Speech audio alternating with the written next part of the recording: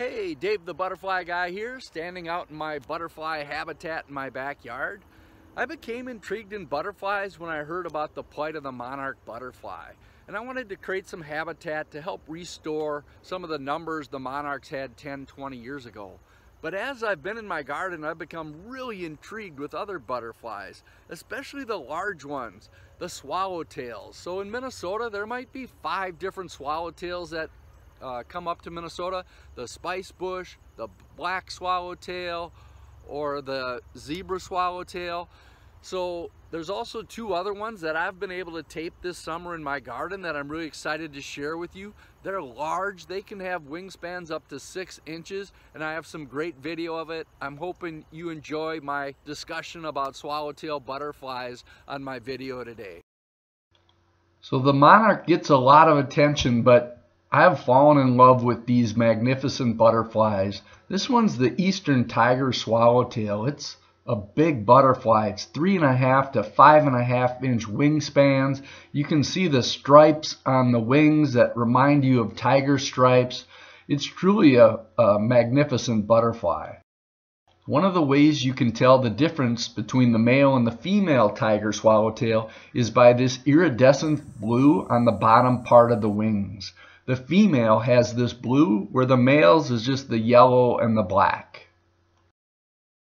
Tiger swallowtails are often seen flying high over deciduous woods, forests, or along streams. They love residential gardens. You can see them in parks or in orchards. They're often seen on a lot of variety of flowers. I seem to always find them on my zinnias or on my purple coneflowers.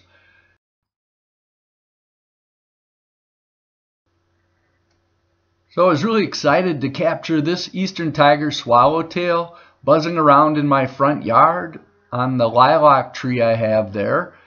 You can see it's enjoying the nectar from the flowering lilacs.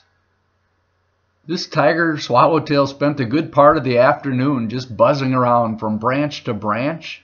So I felt really fortunate to be able to have captured it on film.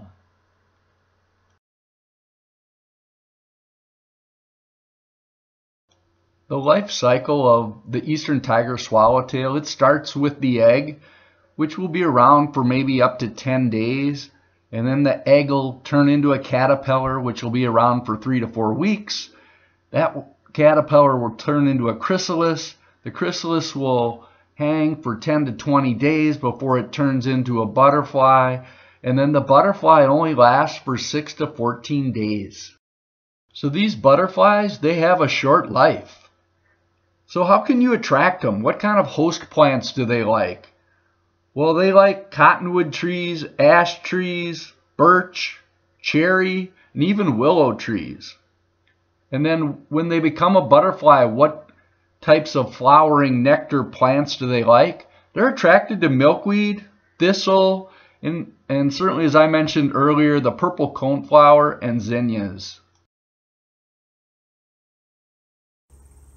So I love the Eastern Tiger Swallowtail, but the other great swallowtail I see in my garden in Minnesota is the Giant Swallowtail. And this butterfly is even more spectacular. It's the largest butterfly in North America with a wingspan of 4 to 6 inches, so even bigger than the Eastern Tiger Swallowtail. The range of the Giant Swallowtail isn't as broad as the Eastern Tiger Swallowtail, although you'll see it across much of the eastern United States, and in Minnesota it will maybe come as far north as central Minnesota. You can find the Giant Swallowtail in woodland areas and also in residential gardens. Host plants include the prickly ash, citrus trees like the wild lime, or Hercules club, which is known as the devil's walking stick.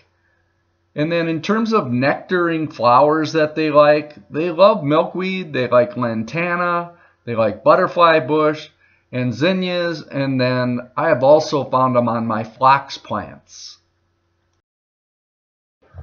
Like the Eastern Tiger Swallowtail, the Giant Swallowtail has 4 phases to its life cycle. The egg, which again is only 4 to 10 days. Then it turns into the caterpillar, which could be 3 to 4 weeks as a caterpillar. and then it forms into its chrysalis. That can be around 15 days, and then it becomes a butterfly.